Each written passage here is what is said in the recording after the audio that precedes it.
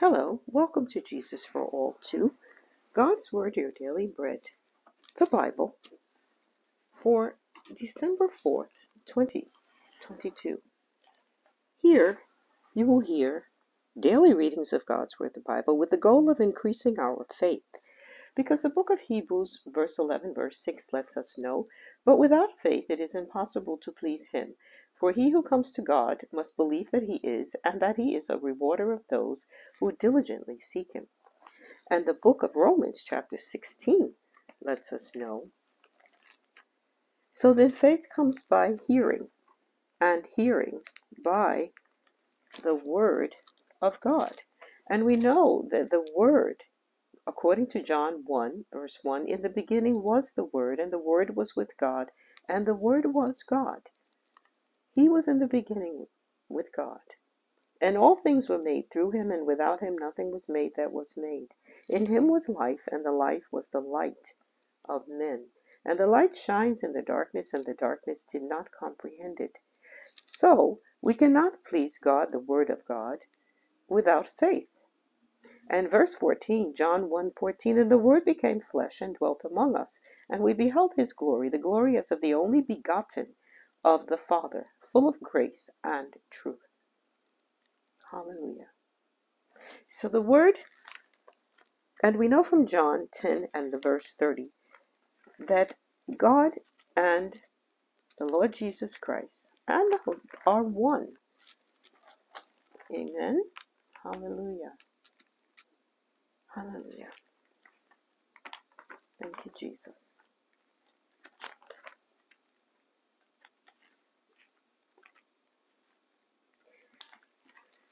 The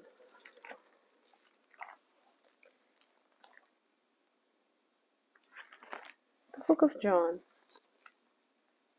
chapter 13, verse 12 to 17. So when he had washed their feet, taken his garments, and sat down again, he said to them, Do you know what I have done for you? You call me teacher and Lord, and you say, Well, for so I am. If I then, your Lord and teacher, have washed your feet, you also ought to wash one another's feet. 15. For I have given you an example that you should do as I have done to you.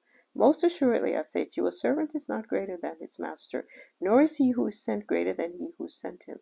If you know these things, blessed are you if you do them. John 13:34 through 35.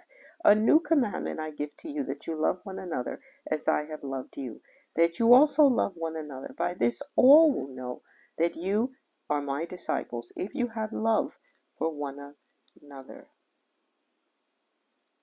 Hallelujah. Thank you, Jesus.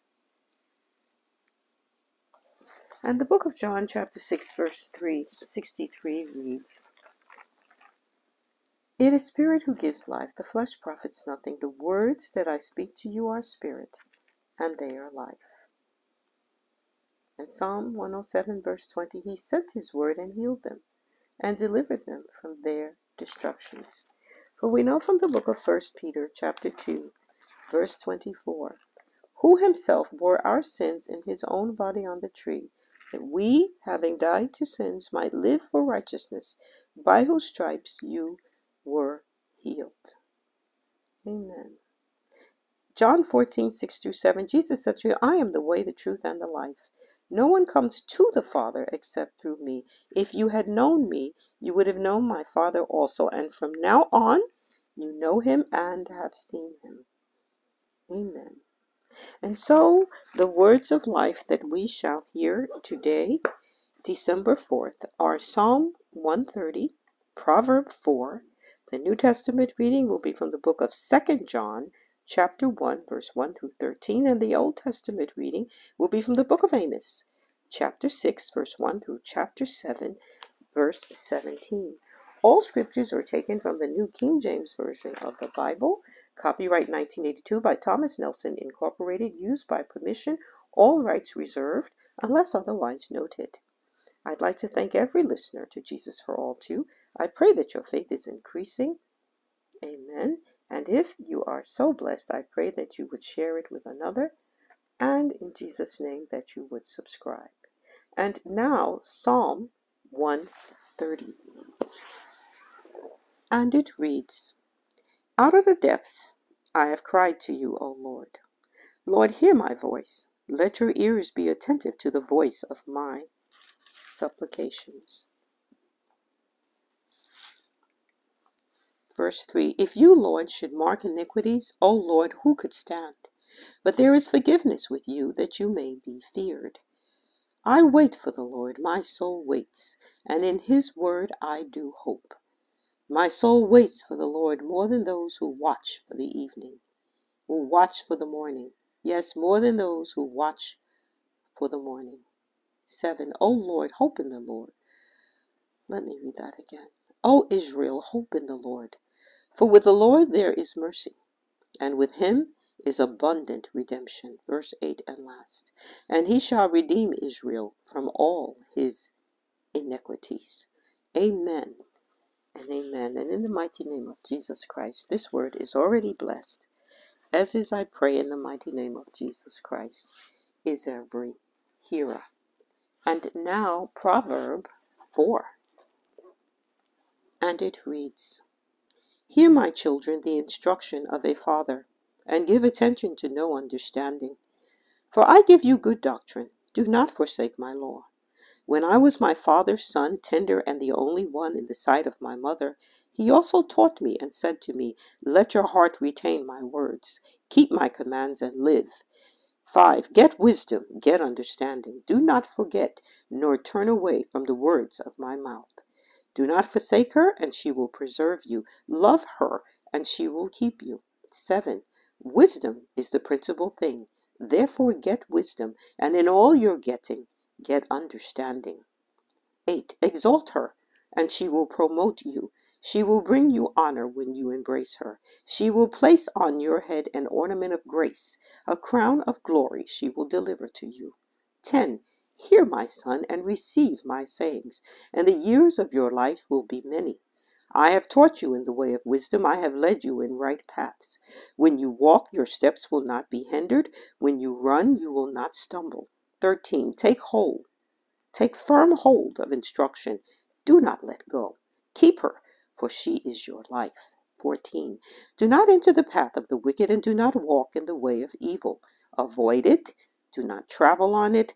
Turn away from it and pass on.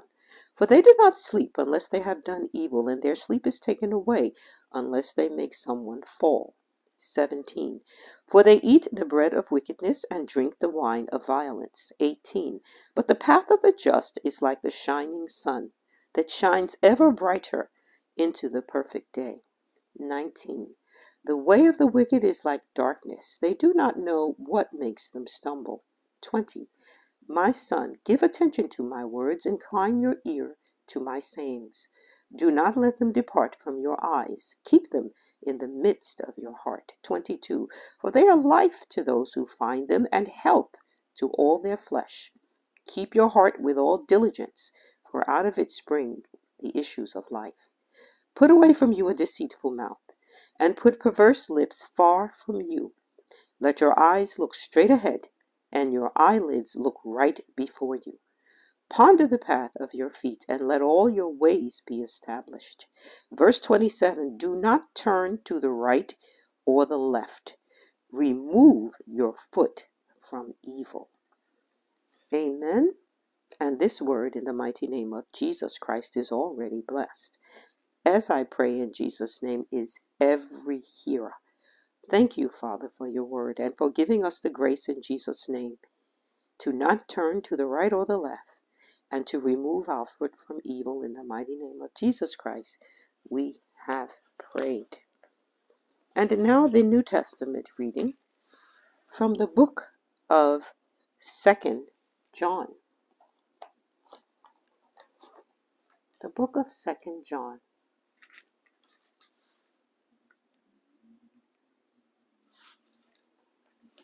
Hallelujah. The New Testament reading from the book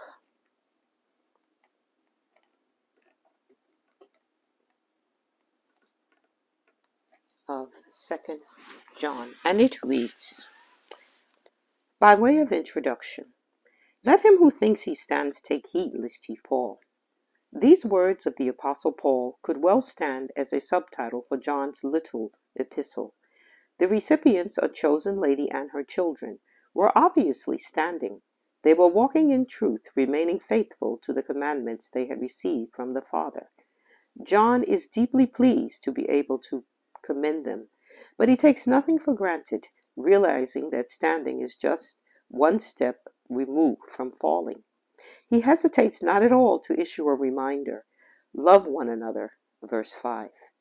The apostle admits that this is not a new revelation, but this is not new revelation, but he views it sufficiently important to repeat.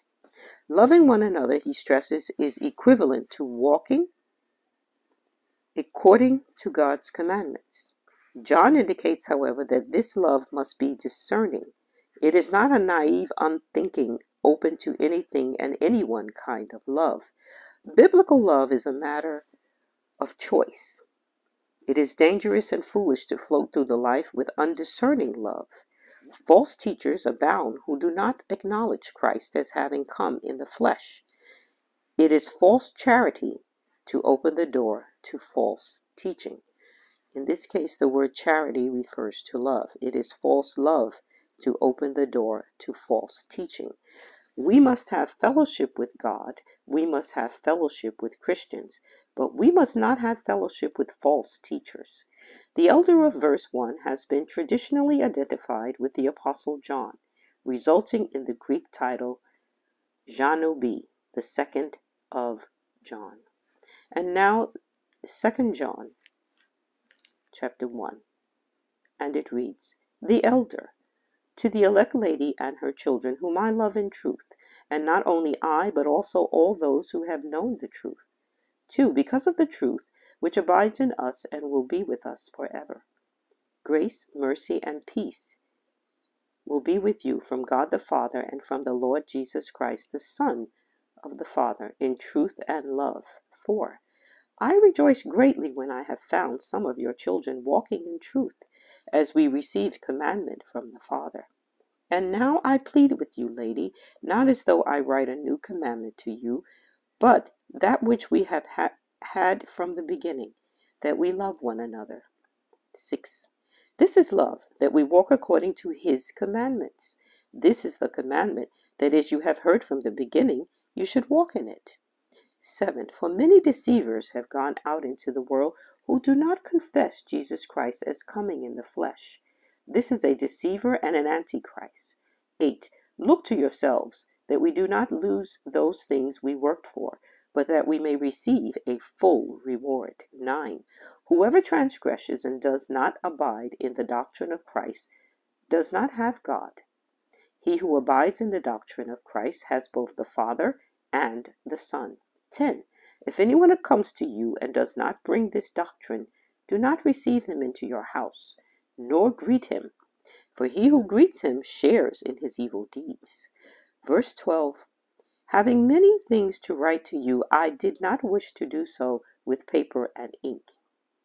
But I hope to come to you and speak face to face, that our joy may be full. Verse 13 and last. The children of your elect sister greet you. Amen. And amen and amen. And in the mighty name of Jesus Christ, this word is already blessed, as is, I pray, in the name of Jesus Christ, his every hearer. Father, in the name of Jesus Christ, give us the grace to walk with care and walk with love, and not accept everyone into our midst, because not all have the faith in Christ Jesus. And what agreement has light with dark? In the mighty name of Jesus Christ. Not that we should not be kind and cordial, but everyone we say hello to and how is not who we break bread with and regularly commune with. If they are not breaking bread and giving honor to the same God, in the mighty name of Jesus Christ, We have prayed. And now the Old Testament reading from the book of Amos, today, chapter 6. And it reads, Woe to you who are at ease in Zion, and trust in Mount Samaria, notable persons in the chief nation, to whom the house of Israel comes. Go over to Kolna and see, and from there to Hamath the great. Then go down to Gath of the Philistines. Are you better than these kingdoms? Or is their territory greater than your territory? 3. Woe to you who put far off the day of doom, who cause the seat of violence to come near, who lie on beds of ivory out on your couches, eat lambs from the flock and calves from the midst of the stall. 5. Who sing idly to the sound of stringed instruments, and invent for themselves musical instruments like David. 6.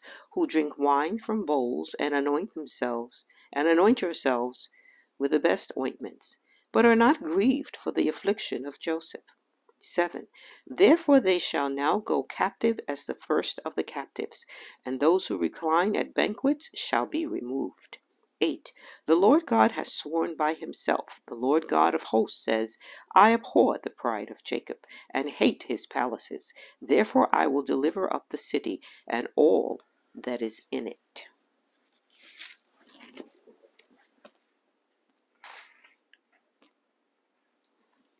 Nine. Then it shall come to pass, that if 10 men remain in one house, they shall die. 10. And when a relative of the dead, with one who will burn the bodies, picks up the bodies to take them out of the house, he will say to one inside the house, Are there any more with you? Then someone will say, None. And he will say, Hold your tongue, for we dare not mention the name of the Lord. 11.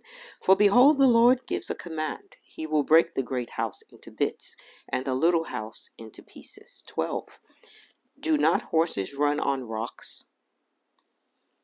Does one plow there with oxen? Yet you have turned justice into gall, and the fruit of righteousness into wormwood.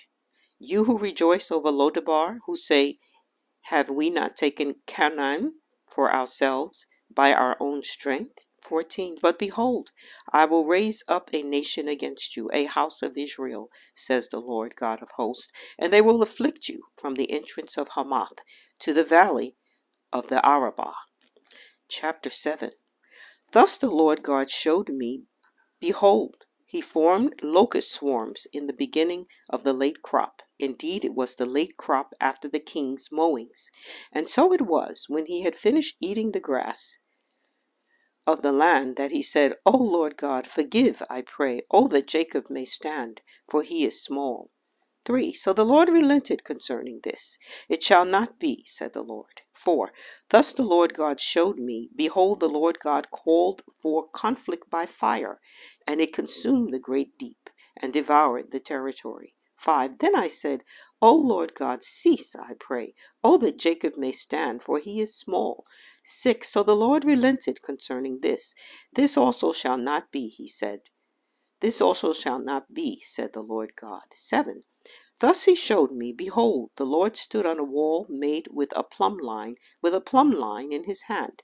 And the Lord said to me, Amos, what do you see? And I said, a plumb line. Then the Lord said, Behold, I am setting a plumb line in the midst of my people Israel. I will pass by them any more. I will not pass by them any more. 9. The high places of Isaac shall be desolate, and the sanctuaries of Israel shall be laid waste. I will raise with the sword against the house of Jeroboam. 10. Then Amazah,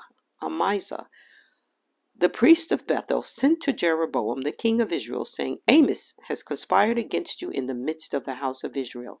The land is not able to bear all his words. 11. For thus Amos has said, Jeroboam shall die by the sword, and Israel shall surely be led away captive from their own land.